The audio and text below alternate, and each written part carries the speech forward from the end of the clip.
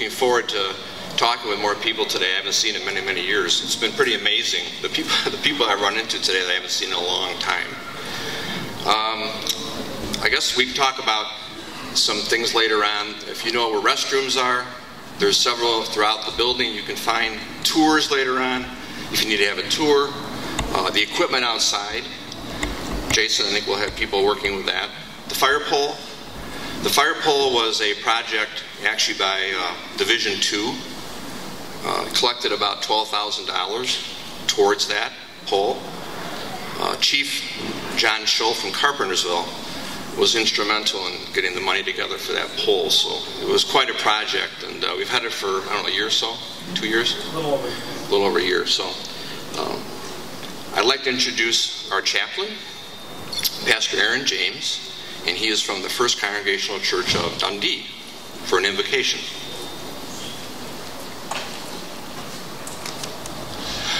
Thank you, Chief. Welcome to all of you. We're here today to celebrate, to say thank you to the men and women who give their lives to this ministry, to this way of life that makes our lives possible. And we're here to ask for God's blessing to be upon this time. In that spirit, will you pray with me, please? Holy One, Creator of us all, we know you in different ways and call you by different names. We call your Spirit among this time here, that you may be within us and among us. We ask your blessing on the men and women who give of their time and talent and energy to be a saving and powerful force for our good and our protection and our freedom. We ask your blessing upon this place of work, that it may be a refuge of rest, a sanctuary of peace, a house for camaraderie, a home in which to make a brotherhood and sisterhood, and may it be a tool that they can use to do their work and do it well. All this we ask in the many names we call you. Please bless this time, this place. Amen.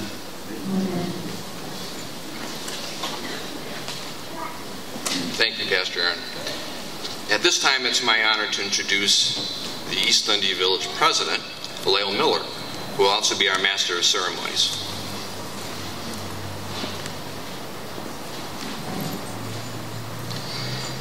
Thanks, Steve. What a wonderful day. I can't tell you how happy and excited we are to see this fire station open. This has been something that the community has needed for a long time. And it's an integral piece of more than just the fire station in East Dundee. Several years ago, it became apparent that this was the location for a fire station. This is the geographical center of East Dundee. And it needed to happen. At the same time, the village has been wrestling with how do we get a new police station? How do we get some other infrastructure that we need? And this really, the work of the fire department board, the work of Chief Schmittendorf and the village board in East Dundee really worked together very hard to try and figure out a solution for the entire community. And for those of you that aren't aware of what this means, this fire station freed up the old fire station building that's directly behind Village Hall on Barrington Avenue. And this is going to allow us to put in a brand new police station in the existing fire station. So over the course of a 2-year period, this brings the residents of East Dundee not only a brand new fire station, but a brand new police station and a renovated Village Hall. This is something that you hear people talking about, is this intergovernmental cooperation, but rarely do you see something like this actually happen. By doing it this way, we're actually able to save the taxpayers millions and millions of dollars. It's a great day for us. I don't want to concentrate too much on that because this is the day for the fire station. But what a wonderful thing. For the town of East Dundee, 3,000 people to be able to come up with a brand new fire station, a brand new police department, and a village hall. Just outstanding, something that we've needed for decades, and we can finally deliver and give you the state-of-the-art protection, both fire and police, that you guys need at the lowest cost, which is always nice. So again, welcome to East Dundee, welcome to your new fire station. What a fantastic job everybody did getting this together. This took years and years and so many people's efforts to be able to deliver this in such fine fashion, and it's really it's a pleasure to see the fire department have a home that's this nice. For the people that have to work here every day, you are fortunate people, and I wish you nothing but the best. I want to introduce a couple of people here that without their help this would not have been possible. From the village of East Dundee, we have Trustee Rob Gorman. We have Village Administrator Bob Skirla. Bob, you're out there someplace. Okay, and there you are. He's a little short. You might have to jump up a little bit. Deputy Village Administrator Heather Myrich. You here? There you are, Heather. And a couple other people that we want to introduce at this time and thank for their help. Again, it would not have happened without them. From FGM, the architects, Jason Estes. Are you here, Jason? Jason. Reagan Porter. Here. There you are. Okay, good. Lamp Construction, we've got Ian Lamp. Where's Ian? There you are. Ian's tall. You can all see him. Mike Farrell. Is Mike here? No. And Chad Alexander. Okay.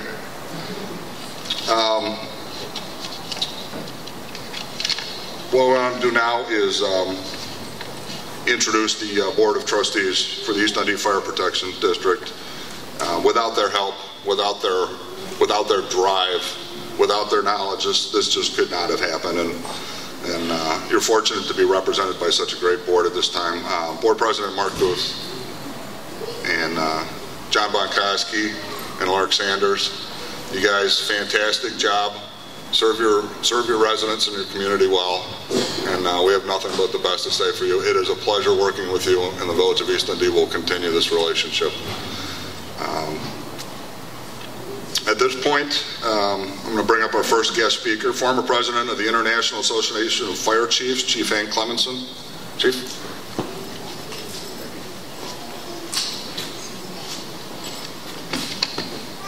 Thank you very much, Mayor. Welcome, and thank you for the opportunity to be here this morning. It is a real honor and a pleasure to welcome the East Dundee Fire Protection into their new building. And I want to specifically thank the board, President Guth, Mark, and Bob. Thank you so much. And Mayor, we were talking before that this couldn't have happened without the cooperation. So, a new fire station is a very special event. It's special for the neighborhood, the residents, the businesses it serves. It's so appropriate that this dedication is being held in conjunction with the open house for East Dundee and Fire Prevention Week. In the fire service, we have gotten to a point that the only time we have a ceremony, it seems, is when we lose a firefighter. 2 weeks ago, I was in Colorado Springs for the IAFF Firefighter Memorial. Next weekend, I will be attending the National Fallen Firefighters Memorial in Emmitsburg. It is always and always will be a privilege to honor those who have given the ultimate sacrifice and to be with their families during such a sad time. But today is a special honor because the ceremony gives us that opportunity to honor those that risk their lives for us on a daily basis, those that are among us today, right in front of us, and especially the hardworking of the firefighters and the Board of Trustees, the Village of East Dundee elected officials, thank you, that make this station a reality. And the most of all, thank you to you, the residents, who have agreed to help pay for it. So This is a joint collaboration, not only between the fire board and the village, but also the residents and the businesses that we serve. The station will help provide a very positive work environment for our firefighters.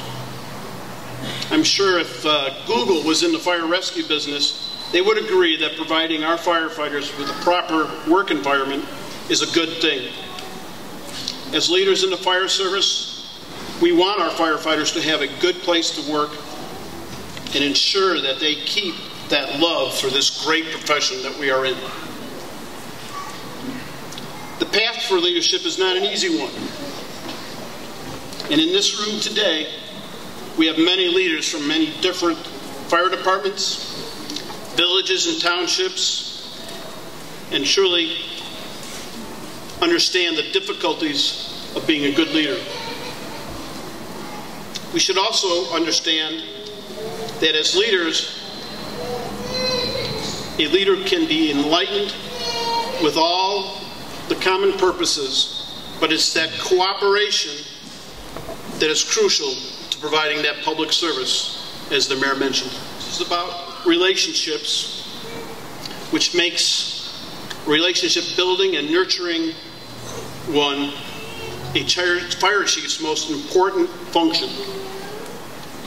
Building and maintaining those relationships constitutes a process, not just simply a task or an event. And I think Steve Schmittendorf should be commended for all his hard work that he's done in building that relationship with the village of East Dundee. Although each of us have different roles and responsibilities within our communities, we all share some common goals and guidelines. That is, providing a higher level of service to our residents, providing a higher level of firefighter safety, and achieve the efficiencies and effectiveness whenever possible. That effective relationship with various local agencies is even more important in today's economic climate. If we all work together, I truly believe that we can survive these times and move forward. I'm proud to say that during my time with the IFC, we are working hard at the national level and international level, and I challenge all of you to work hard at the local level. Over the past hour and the next couple hours, you'll witness some of the most positive impacts that a trusted relationship between the village of East Dundee and its elected officials and the East Dundee Fire Protection District can have at the local level. So I look forward to seeing continued positive steps, and I applaud all of you here today for your dedication and commitment to the East Dundee Fire Protection District. Thank you for being here today. I think it means a lot to everyone, especially on the board and the chief. And I ask that you all be safe. May God bless and protect our first responders and our troops who make this one of the greatest nations out there. Thank you very much.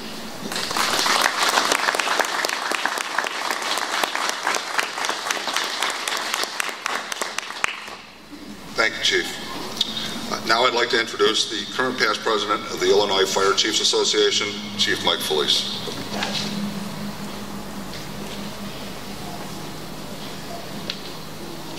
I don't know if I need to tip this down. Most of you are a little bit taller, so I stand here as, essentially in two means, if you will. I'm an old Dundee boy. I served in this area on the West Dundee Fire Department, grew up in the Carpentersville area, so I'm kind of in my roots here. And I also stand here after serving the last couple years, the last year as the president of the Illinois Fire Chiefs Association. So I stand here representing nearly 1,500 chief officers across the state of Illinois, from Metropolis to Palatine to Bartlett to Elgin to East Dundee, and speak on behalf of them and thanking you for the job that you've done. There are so many examples of communities saying, well, we need to consolidate, we need to work together, and this is an example of how it's truly been done. And to the elected officials in the village of Dundee and to the board here, just a tremendous, tremendous job. My words begin with a warm thank you for being invited to participate in something very special. It's an honor to be able to be here, especially because my roots were here. The fire service is usually pretty good about traditional recognition. You'll see it in banners and pictures and things that we wear on our uniforms. The fire service is usually pretty good about traditional things like that, and it's events like this today that really need to drive that home. This should be memorialized and pictured and captured. This is an important event, not only for the East Dundee Fire Protection District, for the village of East Dundee, even for the neighboring communities as well. They made this day important and being recognized today and celebrated just as it should be. My compliments to all of you for that. A couple of personal feelings about a new fire station. It's never popular to put a new fire station in a location. Somebody's always going to have some concerns about that, and it's equally as unpopular to pull a fire station out of an area. It's a very, very challenging, and there's always going to be the pessimistic side of what about this, what about that. I think you've handled that tremendously. I had the opportunity over my career in the last 10 years to be involved with teams in the design and location and the building of 4 different fire stations in 2 different communities, and I understand the complexity of station location, office space design, living quarters layout, the functionality of the apparatus floor with these types of doors, for an example, and all the other critical components of a fire station. There are 1,000 details, and not one of them can be missed. There is, however, something I believe that's more important that underscores the physical component of this building. This building serves one purpose, in my opinion, and that's to help the personnel that serve here to serve the community. That's essentially what this building does. It simply helps the emergency response people here serve the residents of East Dundee and the neighboring communities. That's how I view it. I like for us to remember that we are public servants and we are here for one reason, and that's to serve the community. That's to serve the public. The building simply helps us do that. Without the passion and the heart and the desire to serve our public, the building doesn't stand tall like it does today. The most modest of fire stations that I've seen, though, where compassionate firefighters serve, is a firehouse that I'd be proud to work in. And I praise you because I think from the elected officials down to the newest firefighters that have been hired, I sense those qualities here. And I've seen that from neighboring communities into East Dundee. You have the compassion and the heart and the desire to serve the residents of Dundee here. So what else can a fire station do in a community besides house emergency response vehicles and personnel? Is it only a house for firefighters to live in and for powerful vehicles and sophisticated equipment? I think not. I think it's also an occasional gathering spot for our community. I believe that firefighters and even some chiefs fail to see just how important this building is and what it stands for in a community. This is a safe haven. Even Illinois law identifies it as such. What does that say about community trust about firefighters? There's not many buildings along Route 25 where little kids are going to go by when they go past that building down the street and go woo, woo, woo. They'll do that for this building. This is a place where kids come, sometimes unannounced, to have birthday parties. This is a place where Eagle Scouts come for projects and look for role models in the firefighters that they meet. This is a place where some of our senior members in the community come to get their blood pressure checked, not because it's close by, because they trust you as firefighters here. Remember that they do this because they feel more comfortable with us doing that. And this is the home where our community will call if they are scared, if they need help, or if they are in danger. And it is neat to be called upon to serve in those capacities. So to the people serving in this building, and I think my main messages are towards the people that serve in this building, do not underestimate how vital this building is and the service to the community truly is. A real brief, powerful example in my opinion, a little town up in Wisconsin close to Madison. The firefighters and EMTs and paramedics there are great public servants. It's a very, very small town. Like many other fire departments, they are struggling with finances and recruitment, similar to other jurisdictions, and they're being forced to weigh and consider the options, including dissolving that fire district. It's about a third the size of the East Dundee Fire District, and contract the provision of emergency services to the neighboring large city of Madison. But why has that not happened? It's not happened for one reason. Arguably, it would have made financial sense to have Madison protect this property, this small community, and they haven't done it because the fire district is considered an integral part of the community fabric. If they fear that if the fire department's dissolved, that the community will dissolve right behind it. And that small city of Shorewood would simply become a subdivision within the city of Madison. And maybe on a little bit of a different scale, the same thing holds true for all of our fire departments. We are part of the fabric of the communities that we serve. That is the impact that a fire station building such as this one here today can have on a community. The building here and people here are part of the fabric of East Dundee. I say the community here is fortunate to have these public servants. I know them personally. I also say for the personnel serving here, you are fortunate to have this community behind you and to have the opportunity to serve them.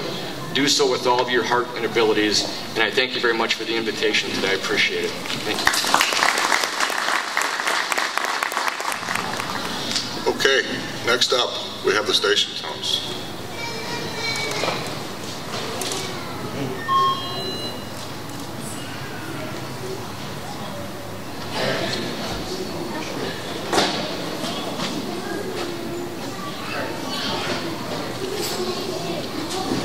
They should open up.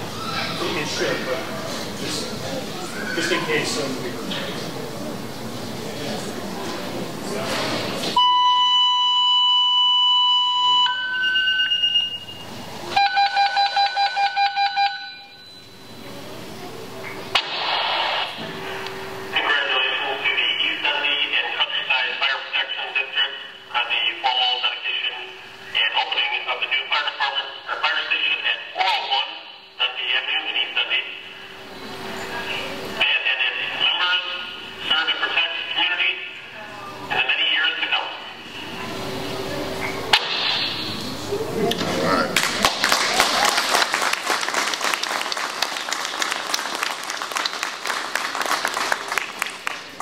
Okay, yeah, Village of East Dundee has been fortunate to have a lot of ribbon cuttings over the last year or so.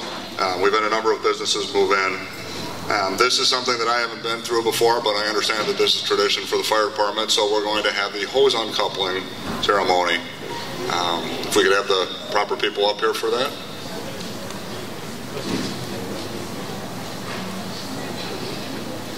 Mr. Miller, and then if you want to get the village administrator up here. Mr. Skirla, would you step to the front, please? Trustee Gorman? Yep. Trustee Gorman? Anyone else in this? And Heather? You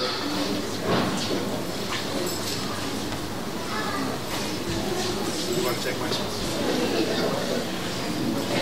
Take my spot, then, yeah, all right. Just file one behind. Hang on tight because the water pressure. All right.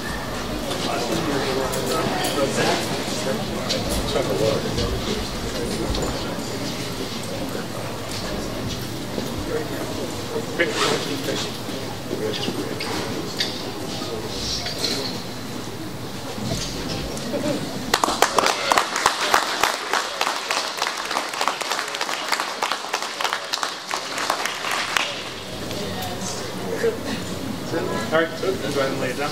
Okay, thank you.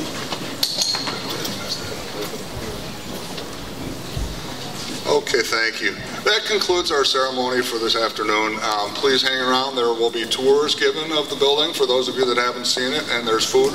So welcome, enjoy, and I just want to thank all the firefighters that are here for all their help and cooperation in making this happen as well, too. So thank you very much.